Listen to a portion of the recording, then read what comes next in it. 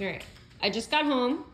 Tucker's going back upstairs. There are some guys in the backyard from Cox doing some cable installation or something.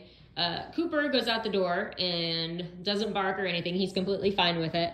Tucker was still upstairs sleeping on the bed, came down to investigate after about 10 minutes, and is now going back upstairs to go for his nap. So obviously, these are not guard hounds. This is not your best work, guys. I am not impressed.